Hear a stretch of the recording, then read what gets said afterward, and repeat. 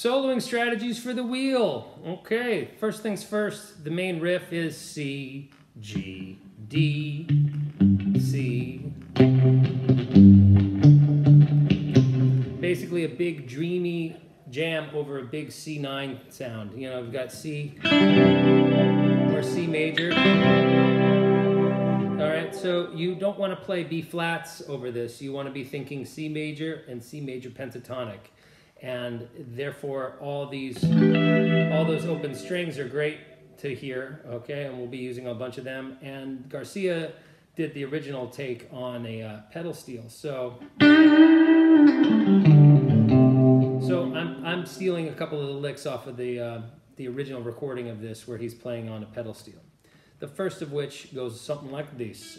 Pinky bars here at the C note and the G note at the 8th fret B and G string, B and E string rather. All right, and we're gonna go and play the 9 of the C chord, the D note, with our ring finger, and we're gonna pluck all 3 of them and give it a little little ghost note. Then pluck it again and bend up from the 2 of the chord into the 3rd. So bend the D up to the E note here. So that's all 3 notes are sustaining, okay? But the idea is to be emulating the pedal steel. Rest a second, and then we come to this position where the ring finger takes the bottom half of that bar we were playing with the pinky, and we're going to bend the B string up 2 frets here from this G note up to A, making a C6 sound. And we're going to do the same kind of that little dead sound.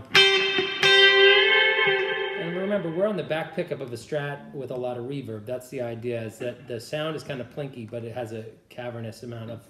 So you can play some percussive... Okay, and we're going to go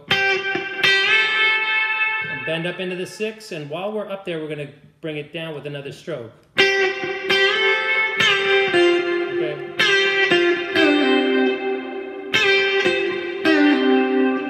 Okay, so that's going to go, and then we come right back to our first positioning, bend and then pick.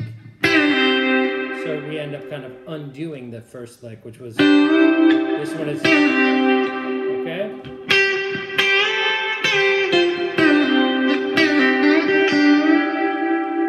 So in all we go.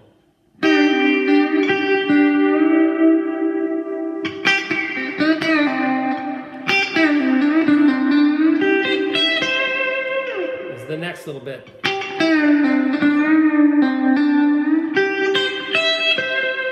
I jump up with my index finger. You can always do it with your ring finger. I do position shifts more often than not with my index finger. So we do the quick bend from the D to the E. And then you want to make sure they're very staccato. And by doing all upstrokes, that generally ensures that for me, as opposed to, okay? Whoop, clamors. Then I jump.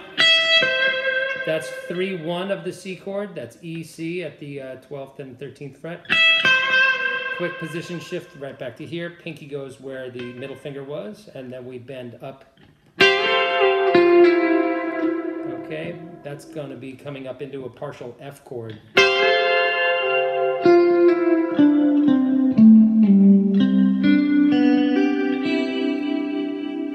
That's that lick, okay? Okay.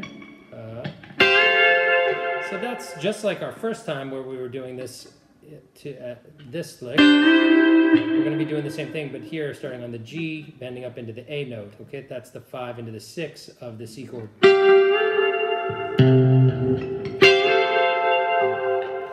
Then down again to the 5. 4-3, okay, keep the bar together. You can do it like that, or do it like that. The real trick trick is this chord is going to be different for a lot of guys. I don't think most folks play this too often. It's a C9, and then we're going to hit the open B string, okay? Hammer on to the G with our middle finger, okay? And then hit the open E string. So that's the third of the C chord.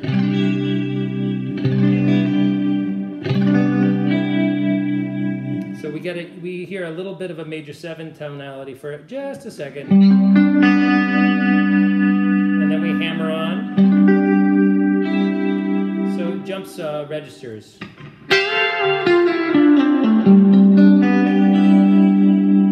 Alright, and that is that. We take a nice little breath, alright? My solo may have been kind of compressed in the take that I did just so that I don't take too long. And but you might want to give more space between these phrases. Here's another idea that I like a lot over this is starting again. We're going to play a a C major scale starting on the G note here at the 15th fret. Okay. Right. We're basically just going to climb right up.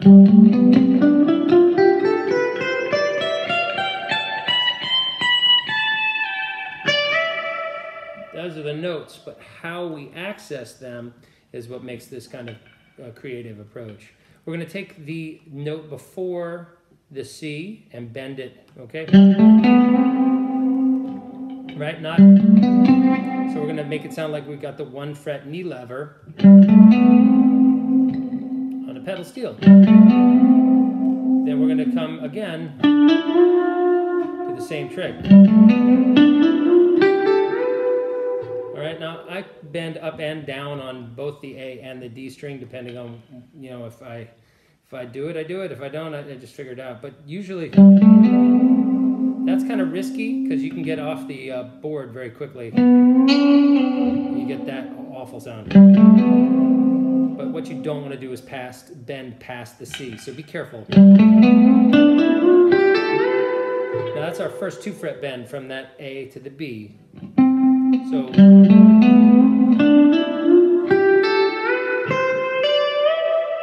a slight position shift. Index comes off the 12th fret and comes up to the 13th when we go to the B. Now right hand is dead simple here, okay?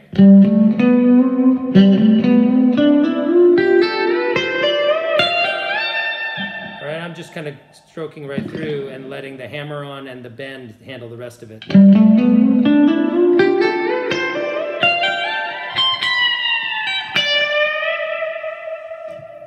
Don't be afraid to, you know, let that last one weep a little bit. Okay, and then I'm just bending up from the 2 into the 3 again until the rhythm kind of feels right, okay? But the real trick is this little bendy thing where you're going. So you're bending from the B to the C, from the E to the F on the D string, okay? From the A to the B, that's a 2 fretter. Position shift, C, that's C, D, and then bend up to the E. Grab the F right here, and fake everybody out by sliding and then bending. Now we're up to the B, and now we got 1 fret more to cover. Unfortunately, we kept the pinky in reserve. Okay?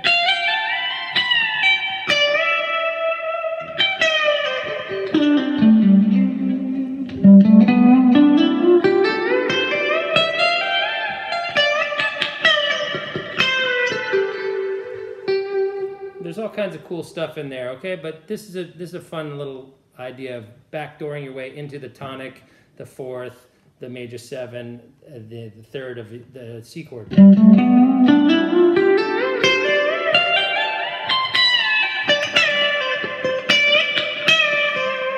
Okay, and at that point I'm just kind of improvising.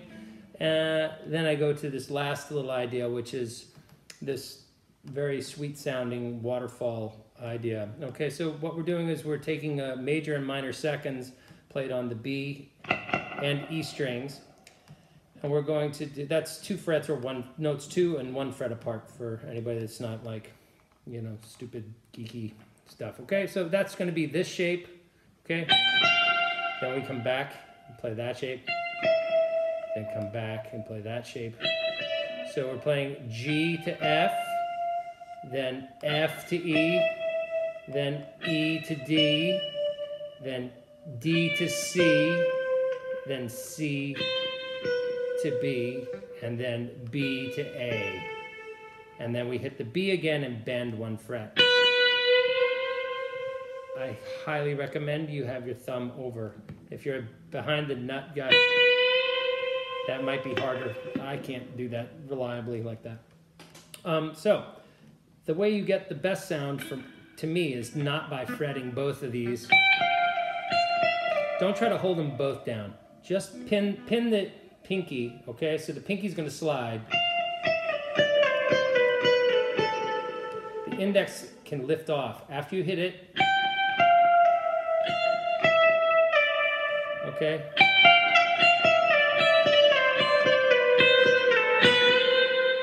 That's the idea.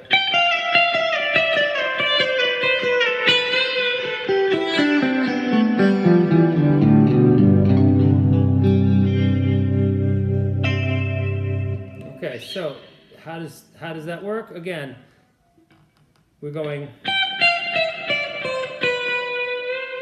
with the index finger, okay, and we're starting the same descending down the C major scale, okay, with the pinky. Now, let's make the pinky legato and the staccato come out of the. You can try to do it both ways. It's just really hard to bring both of them down, pressed down, and it also can get a little, I don't know, noisy. You know, this is already a reverberant sound, and we've got one thing sustaining through. Okay.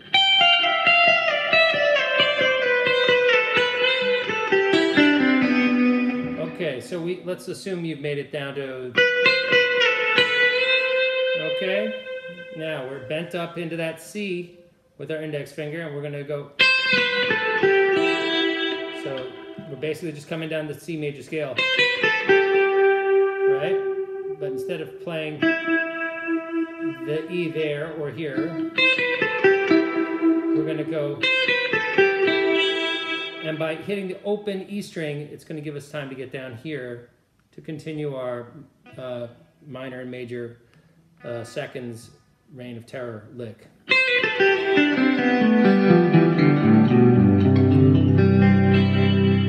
Okay, so how does that work? Bending, release, so that sounds kind of like a pedal steel-y sound, but the rest of it really isn't. So now we're playing the A and the G on the B string. So that's 10th fret and 8th fret. Open E string. 3rd fret D string with the E string still ringing underneath it. Now we're gonna, okay? We're gonna keep adding more notes here, okay? So E, D, C, there's that C9 sound. Okay, so major 7, right? There's the B. So we're going to fret the C note here and then quickly hit the open B string. But right now we've got a little bit of the E still ringing and the B quite proud, okay? Now we just hit a B note, so we're looking for an A note next. So we hit the A note on the D string. Sorry, that was totally wrong. A note on the D string right here. And then we let the G string ring open. So now all together we get. Now after G would come F. We're going to play that there with the G string ringing underneath it. And we're going to play the E note. Okay. Open D string now, which affords us the ability to do yet another position shift. So.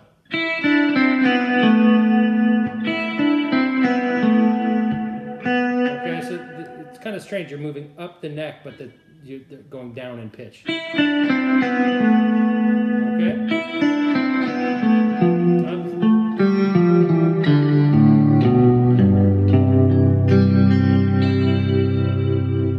So that last little bit, once we get to the D, okay,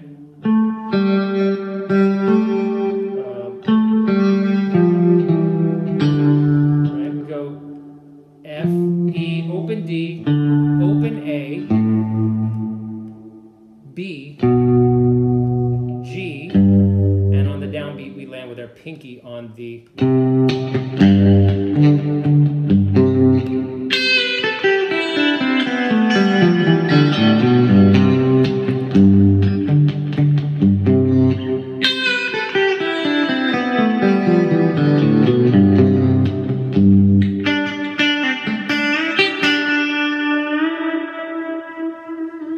just kind of copying the melody.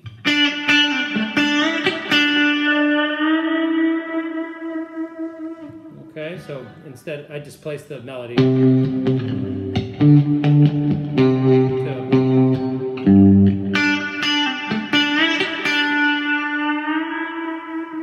And last but not least, you got to play the little lick that Garcia's been playing for the last, for the last 20 years of his life. He didn't play the song really on pedal steel live, so when he played with the band, he would do one of these kind of this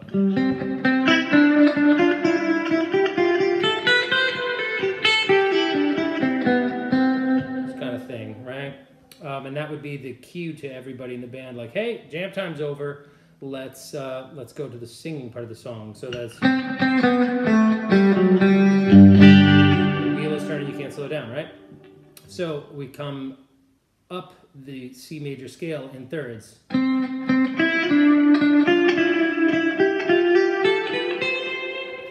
But that's kind of boring, and I wanted to stick with the idea of using the open strings, so I crafted this one for myself.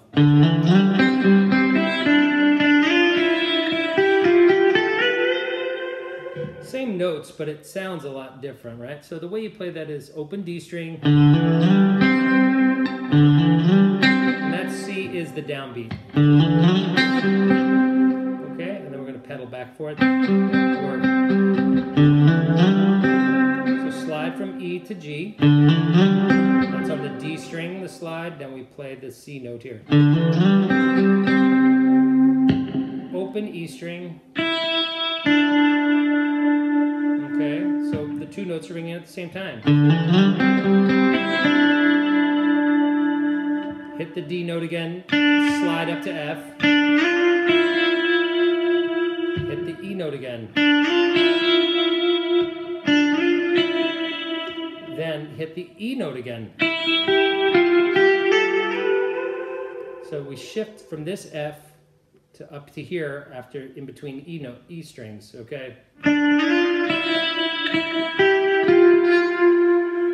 So this is kind of hip in that just like we had all three here, we got, okay, so.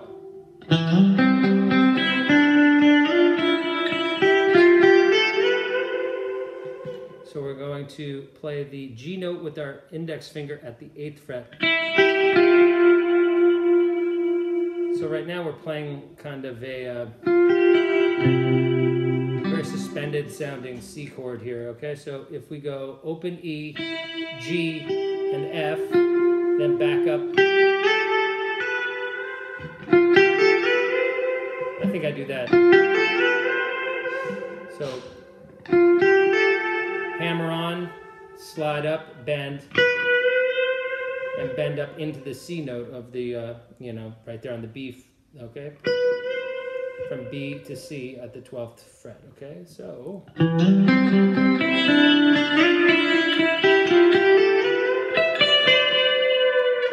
I just do the traditional, that, and then pinky comes down and hits the E, and I let it fall. And right as it's about to fall all the way down, I come up here and grab this little nugget. Okay, and that's the E and the G note at the 12th fret. bend the E 1 fret, bend the G 2 frets. Focus on the high E string to get the accurate first, okay? The G string usually falls in line once the high E is bent. Okay, and you can always put your index finger down for a little extra support. Then come down here to the 7th fret, same fingering, and do the same trick. And bend again, 1 fret here, 2 frets on the G. Okay, I'm doing this with 10s. It's much easier with 9s. Don't try it with 11s. That's my suggestion, okay? So all in, it's...